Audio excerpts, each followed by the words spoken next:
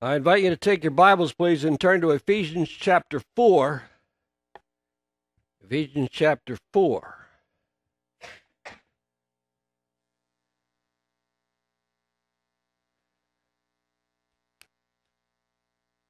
Inside your bulletin, there's an outline, and I encourage you, if you want to remember anything from today's message, to take a few notes. Not because it's noteworthy, not because I'm noteworthy, but because you remember longer what you see here and write down. That's just the educational fact. Otherwise, by the time people get to the parking lot, it's all forgotten. Ephesians chapter 4, and we're looking today at the simple subject, grow up. Grow up. I enjoyed an interchange with some friends on Facebook last night as they were wondering if the sermon was aimed at them. And I said, here's what I said back to the friend, and I'll say this to everybody here. I said, no, but if your phone's ringing, pick it up. See? Answer it. Now, I've been preaching as a pastor of this church 37 years, and I will confess to you that when I was 32 years old and started, I was tempted and probably did make some sermons to aim at people. But God quickly got even with me and taught me that was a stupid thing to do. You know what God did? He made sure they weren't there that Sunday. True story, true. So, it took one or two times that I thought, man, forget that. I got all the trouble of making a sermon up, and then they're not there. So, since that time, I can honestly say I never, ever have made a sermon aimed at anybody. And I, God's my witness. I put my hand on the Bible and tell you that. It's never aimed at anybody. As I study each week, I study God's Word to teach it. And what's really cool to me is, and my notes are online, so you can check the notes out. They're right there on the website, okay? They're like 5 years worth of there. But most of what I say is not in my notes. The outline's there and the verses, the key points, that's it. And so I pray hard the week before for God to bring to my remembrance the things that he wants me to say, and I try to be led by the Holy Spirit. And so because of that, I'm focused pretty much on the message, so I don't have time to think about who's here, how they're going to take what I just said. I don't have time for that. People, sometimes they worry that if I'm going to get my feelings hurt because they get up and walked out, They say, I had to go to work. I said, I don't care if you had to go to the bathroom. It doesn't matter, okay? I don't notice, okay? Now, we appreciate it if people wouldn't, go traipse into the bathroom 15 times during the message and not and during the invitation, but I don't notice that stuff. Okay? So I know people have to go to work. I appreciate your coming to hear God's Word. Okay? For as much time as you can be here. So it doesn't matter to me if you come in late and leave early. If that's what your schedule, dictates for that Sunday, that's fine. Okay? Don't ever feel bad about that. That's what I'm trying to get across to you. All right? So God's Word has what we all need to help us grow. And that's what we're going to look at today. Stand, please, in reverence to God's Word with me right now, and it will be short, but go ahead and stand up. And I'd like to read, and if you have a Bible, I'd invite you to follow. If you don't have a Bible and you need one, I'll give you one, okay? Just tell me afterwards. We'll see that you get a Bible. Ephesians 4, 14 and 15 are my text for the day, okay? And remember, the subject is grow up. Paul the Apostle says, and he's talking here about why he gave pastors and teachers to the church. He says he gave them for the equipping of the saints for the work of the ministry, till we all come to the unity of the faith, verse 13, and the knowledge of the Son of God, to a mature man, to the measure of the stature of the fullness of Christ. Now, verse 14, that we should no longer be children, tossed to and fro, and carried about with every wind of doctrine by the trickery of men in the cunning craftiness of deceitful plotting, but, contrast, speaking the truth in love, and now here's the text, here's the subject, may grow up. Underline or circle that when you sit down. May grow up in all things into him who is the head, Christ. And God will add his blessing to the reading of his word. Thank you very much. You may be seated. Big idea I want you to write down, and I left it blank in your bulletin, and I don't want them to give you the picture till after we write it down together, okay? I was going to put it in there for you. I thought, no, if they write it down, they'll remember it longer. Here's the big idea for today's message. God wants me to be a mature adult believer, not a spiritual thumbsucker. God wants me to be a mature adult believer, not a spiritual thumbsucker. Say that with me now, okay? Let's say it all out loud together. God wants me to be a mature adult believer, not a spiritual thumbsucker. Say it again. God wants me to be a mature adult believer, not a spiritual thumbsucker.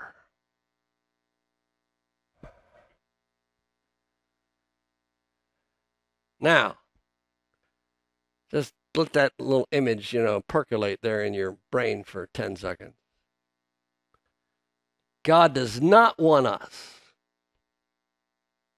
to be spiritual thumbsuckers. And I should have said unspiritual thumbsuckers. There's nothing spiritual about a thumbsucker in the Christian life. Little babies suck their thumb, don't they?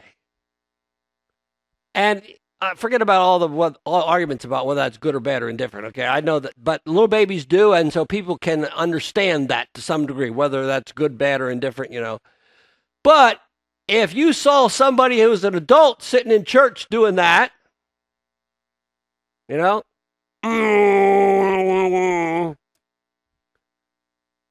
what would you think? Yeah, that's what I thought you'd think.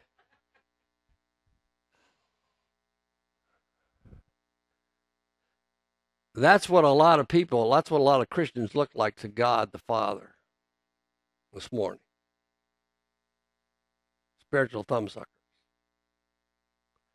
Now let's jump into the outline, okay? Let's get right to it. Why do I need to grow spiritually? Why do I need to? Well, what's the text say? That we should no longer be children. Number one, I need to grow spiritually so I will stop childlike behavior. So I will stop. And we're talking now in the spiritual metaphor. We're not talking just about what little kids do. Little kids do what they do because they're little kids. We're talking about Christians, believers. Let me read it to you from another translation. Then we will no longer be immature like children. We won't be tossed and blown about by every wind of new teaching. We will not be influenced when people try to trick us with lies so clever they sound like the truth.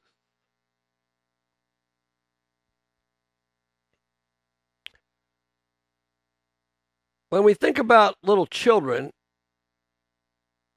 they're immature. Let's think of some other synonyms for that.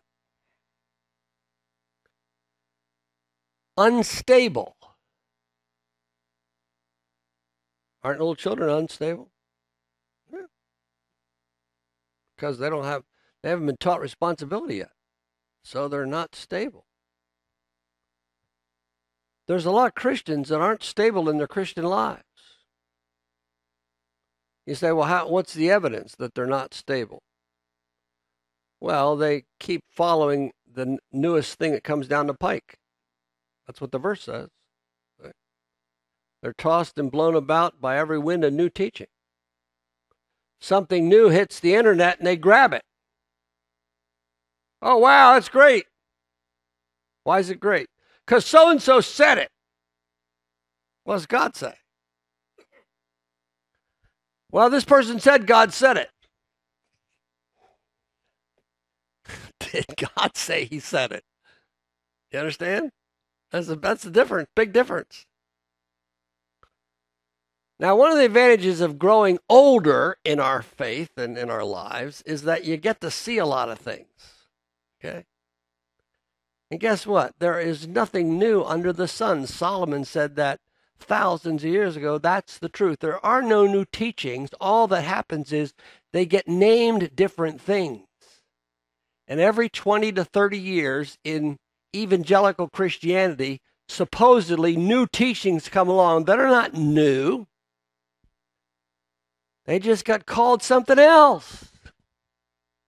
And so a whole bunch of gullible sheep follow after because, wow, so-and-so came out with his brand new teaching. God gave him a revelation. Little children always want the next thing, don't they? What's the next big thing? God says, grow up. Grow up. Don't be like little children. Don't be unstable. Don't be immature. Don't believe everything that you hear. Cracks me up, the things that people buy into just because it was on the internet.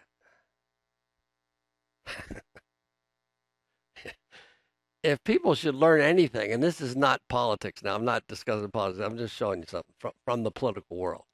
If people should learn anything from the whole Russian hacking thing, it's that, look, and I'll give especially the warning to the kids here who might do the dating site thing. Just because somebody puts a picture on there is no guarantee that's what they look like. Think about it. The people buy into it. Oh, wow. This beautiful, this handsome, beautiful person, they want to meet me. And sadly, there's thousands of sad stories of people who have lost everything, even down to their lives, because they were deceived. They let themselves be deceived. And by the way, there are thousands of, quote, former Christians, whatever that is, who used to believe in Jesus and believe the Bible, but they don't anymore. Why not? Because they were immature. They were tossed and blown about with every wind. And so something came along and got them.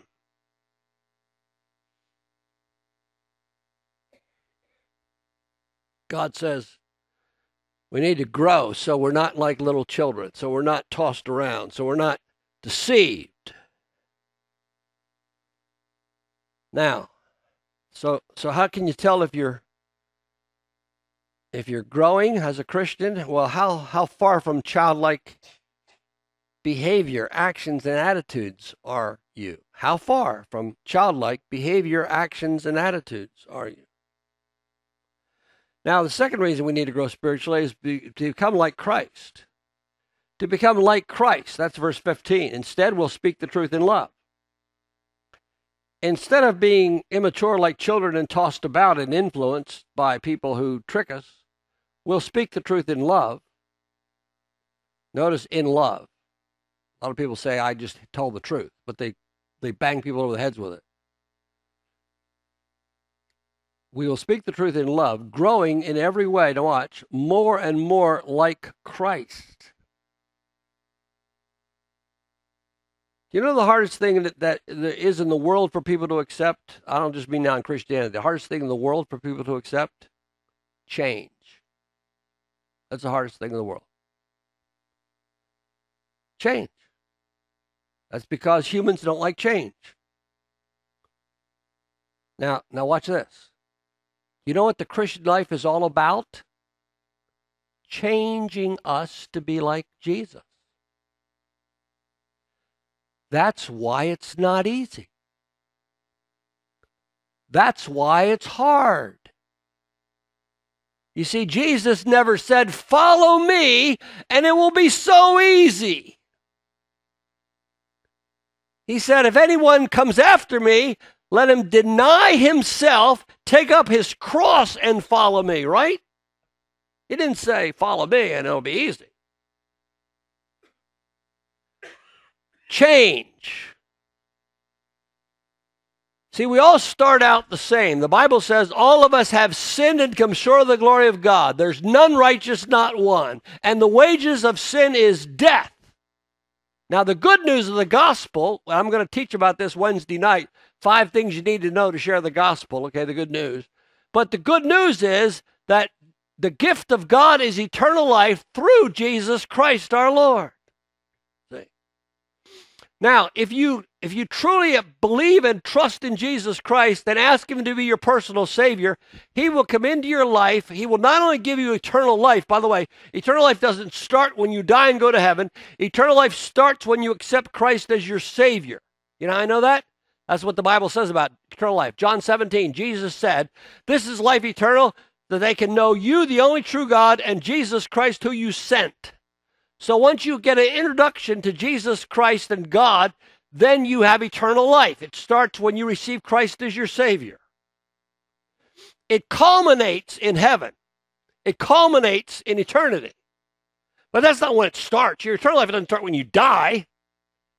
If you're saved, you have eternal life right now. I have eternal life. That's why I can die and be absent from the body, present with the Lord in heaven, because I have eternal life.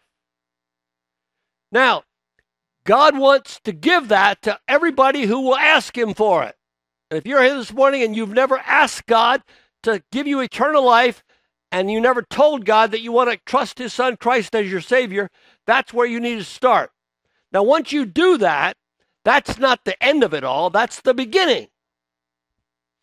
Now, God's whole purpose for you is that you become like Jesus Christ, that he changes you from the sinner that you were to the saint that he wants you to be.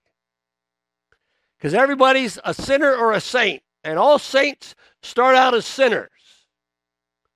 And when you're a saint, all that means is you've trusted Jesus Christ as your Savior. God sees you now perfect. You're not perfect, but God sees you perfect because he sees you through the perfectness of his son, Jesus Christ. He sees you through the righteousness of Christ. 2 Corinthians 5:21, God made him who never sinned to become sin for us so we can be made the righteousness of God in Christ Jesus.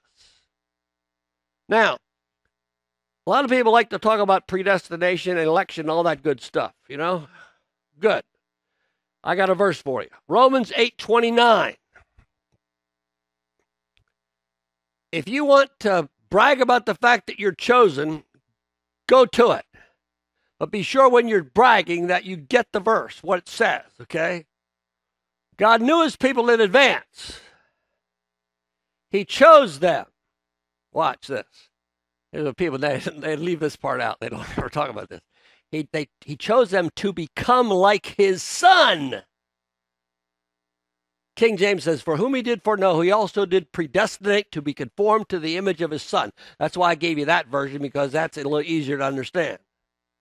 They say the same thing, however. Do you see that? We were chosen, not so we could brag about, wow, God chose me, aren't I special? We were chosen to become like his son, Jesus Christ. That's God's purpose for each Christian. So it's how close to Christ-like behavior are you? Well, you know what that depends on? How close to Christ are you? Let me point something out to you. This is especially true about people that have been married a long time. Don't ask me to define what's a long time either. Did you ever notice how people who have been married for a long time get so they start to look alike? They start having the same kind of expressions on their faces. They start actually having the same kind of physical characteristics. Have you ever wondered and considered why that happens? I can tell you why. I know the reason right here. I'm going to give it to you. Okay? This is a bonus for coming to church today. Okay? It's because people have abided with one another, and the longer two people abide with one another, then the more they start becoming like one another in every way.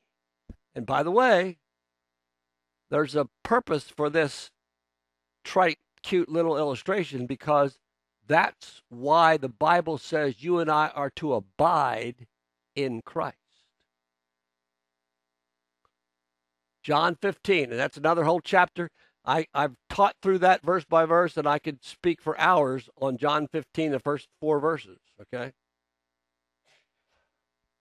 That's why the Bible says, abide in Christ. If you abide in me and my words abide in you, then watch this. Here's a great promise. You can ask what you want, and it'll be done for you. You know why? Because you're becoming like Christ, and you're asking for what Christ would want. But the longer and the closer you abide to Christ and near him, the more like him you'll become.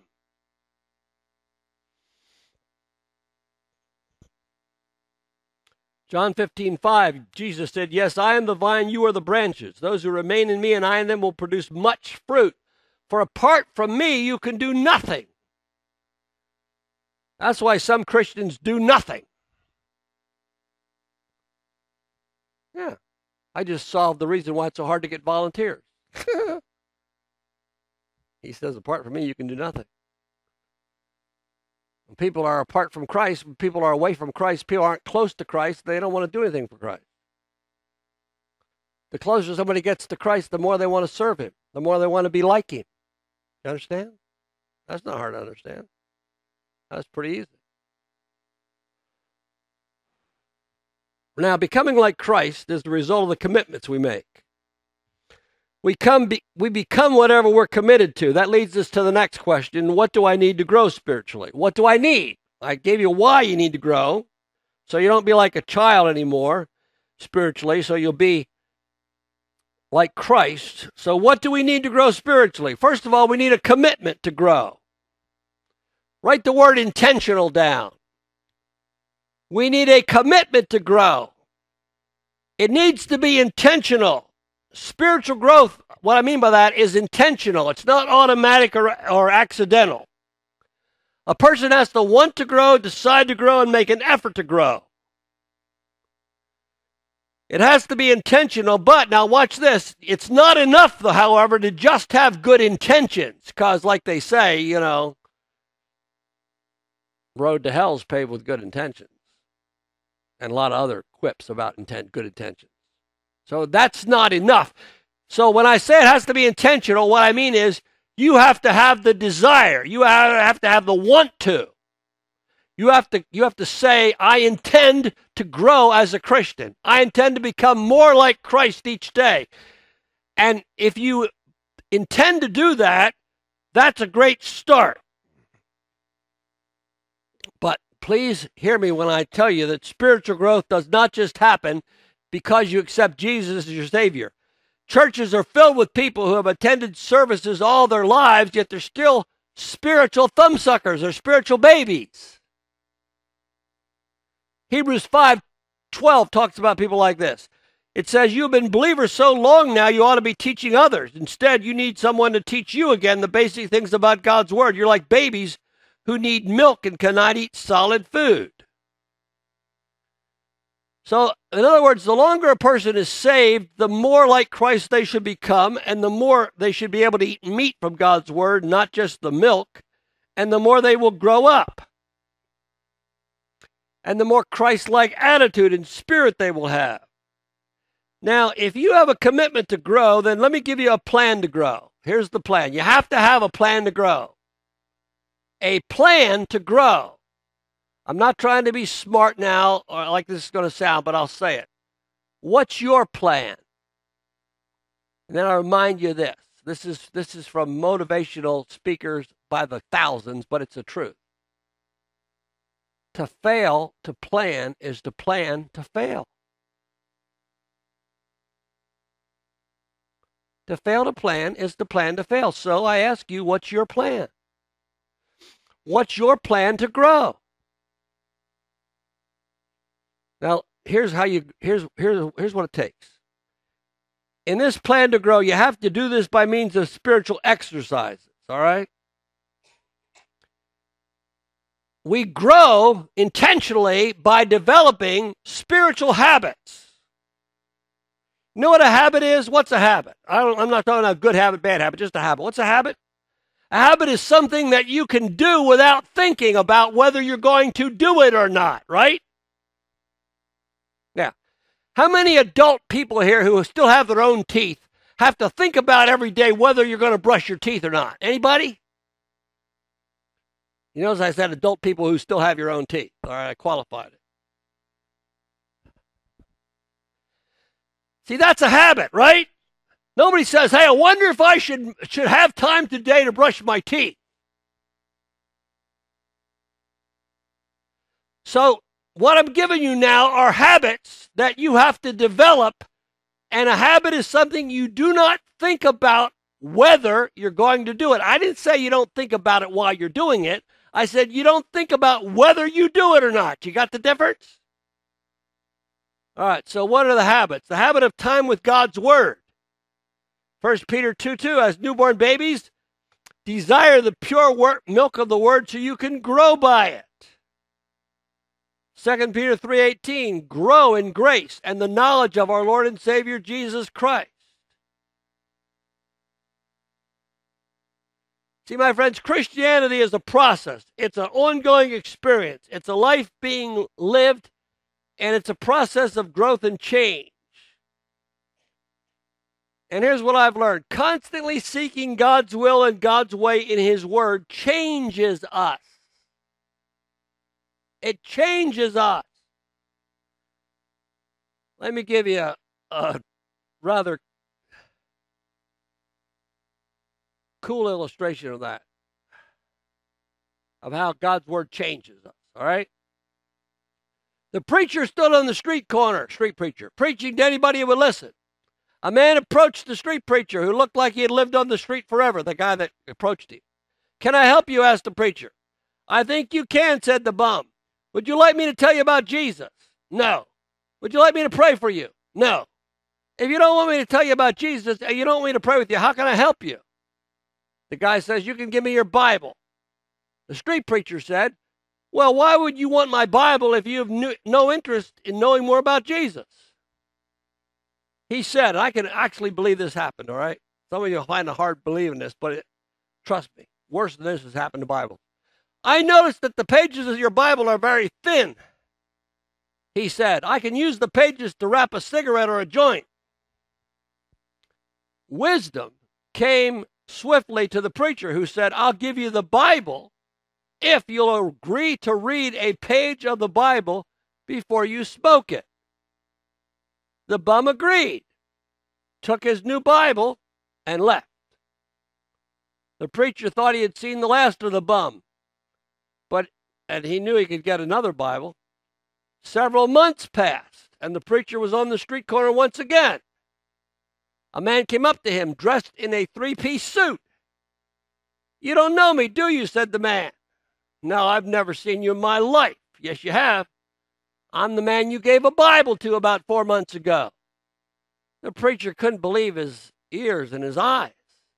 What happened? He said, tell me what happened.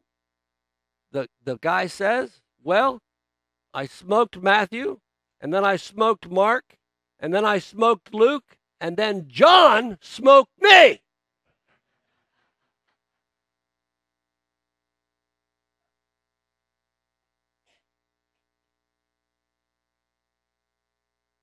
The Word of God is quick and powerful and sharper than a two-edged sword, piercing to the dividing asunder of soul and spirit and the joints and marrows, and is the discerner of the thoughts and intents of the heart.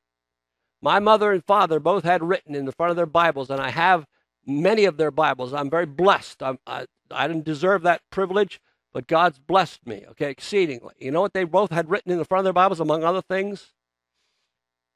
God's Word will keep you from sin. Sin will keep you from God's Word. You should write that down, and then you should think about it every day, because you know what? One of the primary reasons why Christians don't make time to read their Bibles, it's not that they don't have time. That's bogus. The reason Christians don't make time is because when you read God's Word, it'll smoke you. See? It's convicting. And people don't want to be convicted because they don't want to change. And what we need to do is say, God, Teach me from your word so I can change and become like your son, Jesus Christ. You want to grow? You need the habit of time with God's word. Number 2, you need the habit of time in prayer. The habit of time in prayer. You could, next to this, you could write a quiet time. A quiet time. Luke 18:1, Jesus said, men ought always to pray and not lose heart. In 1 Thessalonians 5:17 and 18, it says, pray continually, give thanks, whatever happens. That's what God wants for you in Christ Jesus. Bill Hybels, in a book that he wrote on prayer, said this about growing in prayer. If the request is wrong when we pray, God says no. If the timing is wrong, God says slow. If you are wrong, God says grow. But if the request is right, the timing is right, and you are right, God says go. That's how it works. Here's a little poem for you that hopefully will sink in and some people will begin to practice this. It's called No Time to Pray. I got up early one morning and rushed right into the day. I had so much to accomplish that I didn't have time to pray. Problems just tumbled about me and heavier came each task. Why doesn't God help me, I wondered. He answered, you didn't ask. I wanted to see joy and beauty, but the day toiled on gray and bleak. I wondered why God didn't show me. He said, but you didn't seek. I tried to come into God's presence. I used all my keys at the lock. God gently, lovingly chided, my child, you didn't knock. Last verse, listen. I woke up early this morning and paused before entering my day. I had so much to accomplish that I had to take time to pray. That's the perspective that helps you grow.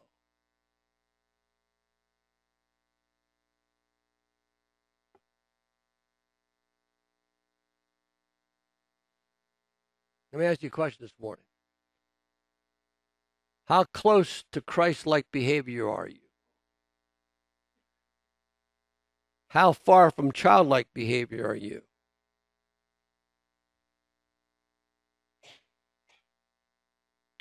I really don't have time to unpack the last parts of the plan, but I'll give them to you. We need the habit of fellowship. Those who gladly received his word were baptized. We're going to have baptism here next Sunday morning. You know who should be baptized? Who should be baptized? Every believer after they're saved. Every believer after they're saved. You say, well, I was baptized when I was a little baby. You were sprinkled when you were a baby and you had nothing to do with that. Your parents decided to do that. I'm not knocking your parents. I'm just telling you that's not baptism. Okay? That's not baptism. Some churches call it dedication. I got all that. I understand that. We dedicate babies here. I don't pour in water on their heads when I do it because it's uncomfortable for the little kid, you know. But we dedicate babies. All right? And that's fine. Baptism is an act of obedience. We do it after we're saved in obedience to Jesus, who said, go and make disciples and baptize them. That's why we baptize. I'll talk more about that next week. There's a sign-up sheet back there on the back. If you have been saved and can say when that happened in your life, you can be baptized. We'll baptize you next Sunday. You don't have to join this church to be baptized. And baptizing doesn't make you a member of the church. It's one of the things to join the church we ask for. We want obedient Christians who will be saved and baptized and agree with the doctrinal statement. But we're not, you can be baptized and never join this church. It's an act of obedience. Fellowship. They continued steadfastly in the apostles' doctrine and fellowship, Acts 2:42, and breaking of bread and prayers. You see, in order for growth to take place, you need support. You need family. That's why little kids do best in a family. Did you ever notice that? Children do better in a family than in an orphanage. Why is that? The family helps the child to grow. So people need a family. The church is like a family. You say, well, it's not perfect. Well, come on in. There's always room for some more imperfect people.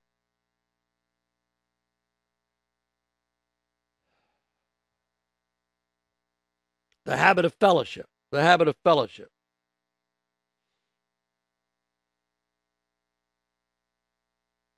The habit of generous giving. He who sows sparingly will reap sparingly. He who sows bountifully reaps bountifully. 2 Corinthians 9:6. Every one of you give as he purposes in his heart, not grudgingly or of necessity. God loves the cheerful giver. Luke 6:38. Give and you will receive. Your gift will return to you in full. Pressed down, shaken together to make room for more. Running over, poured into your lap. The amount you give will determine the amount you get back. Luke 6:38. Does that mean what it says? Yeah. It means what it says. You say, well, does God look at what I keep for myself? Sure does.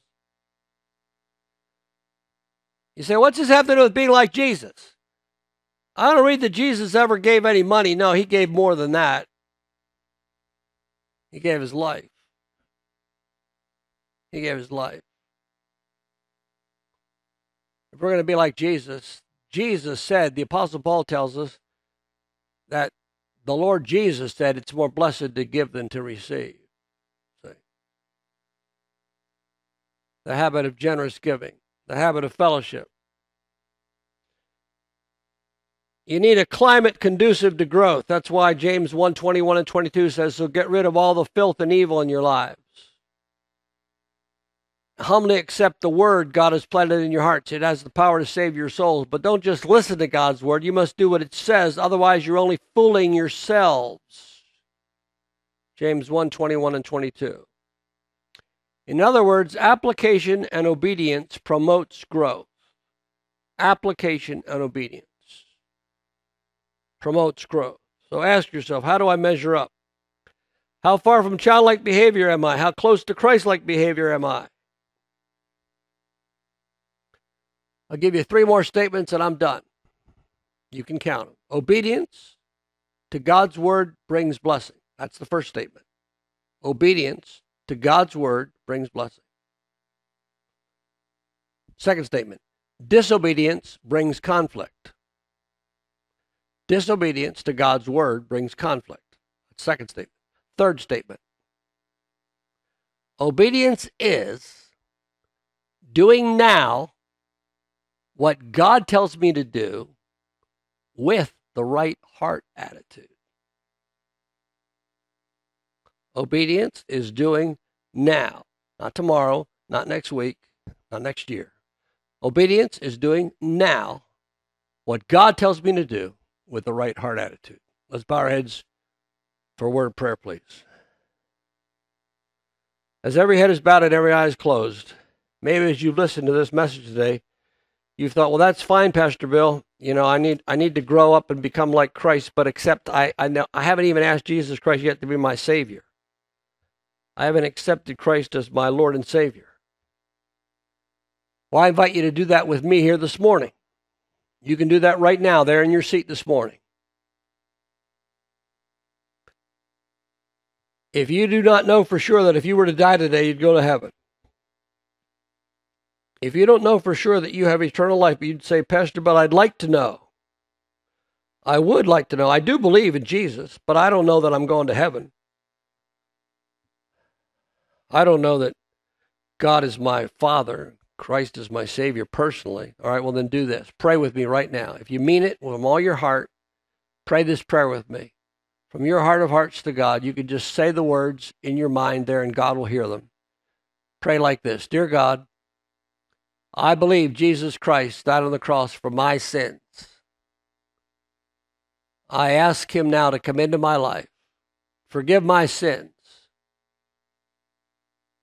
Give me salvation, eternal life, and a guaranteed reservation to heaven. Help me now to live my life for you and become what you want me to be. Help me to tell others what I've done here today. In Jesus' name I pray. Amen. And with our heads still bowed and eyes still closed, if you prayed that prayer and meant it, God heard you and God saved you. I'd like to thank him for doing that. If you'll lift your hand right now, by that raised hand, you're saying, yes, Pastor Bill, I prayed that prayer with you a moment ago. And thank you, sir. I saw your hand. God bless you. Anybody else? I prayed that prayer with you a moment ago. How many Christians would be willing to say, Pastor Bill, I don't want to be a spiritual baby. I want to grow. And there's some things that I've seen this morning that I could do intentionally in my life to help me grow more, to become more like Christ. God's Holy Spirit showed me some things that I can do, and I want to do them with God's help. Here's my hand as a Christian. Pray for me. Thank you. God bless you. Father, thank you, Lord, that you're patient with us. You're long-suffering. You're a patient Father. You're much more patient than we are. Help us to grow. I pray for each of these dear folks who raised their hands. Help them to do what you've told them to do. Help them to get the plan in place and work the plan so they'll grow as a Christian. We thank you that you have said, whoever comes to you not cast out. Thank you for this one that raised their hand that they prayed to accept Jesus as their Savior. Help them to understand now that they need to follow through on it, and they need to keep on going and growing. And help us to do what we can to help them, I pray. In Jesus' name, amen. Stand please for the